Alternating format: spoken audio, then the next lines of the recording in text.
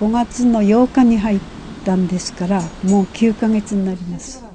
I've been here since May 8th, so more than 9 months. We're cared for very well, and I'm very grateful for that.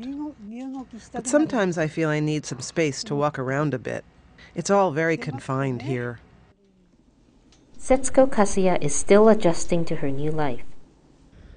For decades, Miss Kasuya worked in her restaurant above her house, across the street from the beach in Shichigahama. The small fishing town was once famous for its yacht club and scenic coastline. But that all changed after the earthquake and tsunami last year. 前の家はほどきました。津波で全壊です。The tsunami completely destroyed my house. In the first floor, only the frame was still standing. The second floor was still left, but the water also came in there. Everything was messed up. Now Ms. Kasuya lives in a makeshift housing complex in the center of town.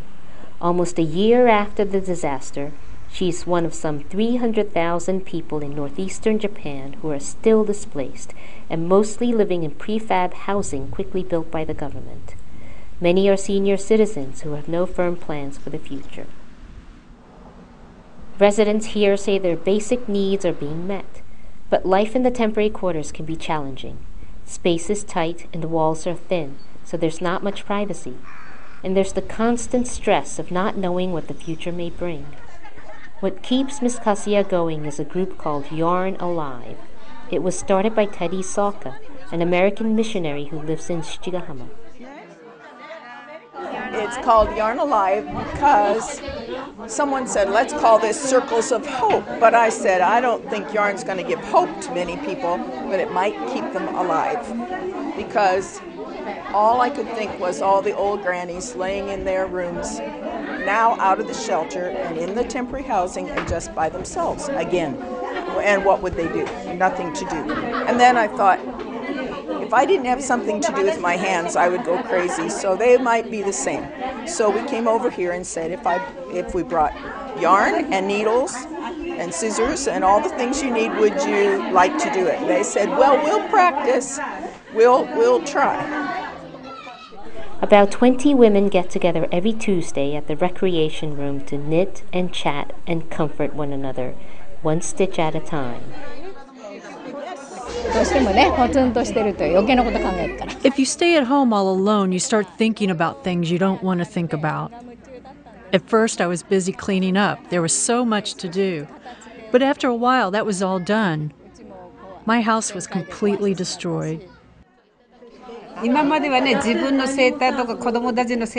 the past, I used to knit sweaters for myself and for the children, but everything was destroyed by the tsunami. Here, they have given me knitting needles and yarn, and it makes me feel so happy to be able to knit again. Now the town faces the daunting task of starting over.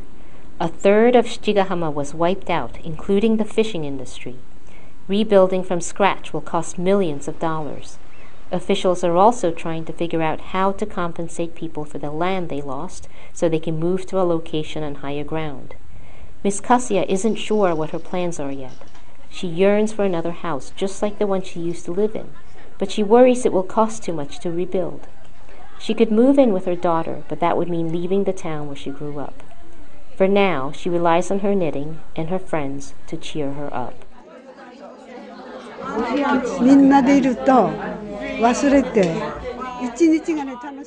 When I'm knitting and chatting with everyone all day, I feel so good that I don't feel lonely at night. When I go home, I just start knitting again. For the Wall Street Journal, this is Yumiko Ono in Shichigahama, Japan.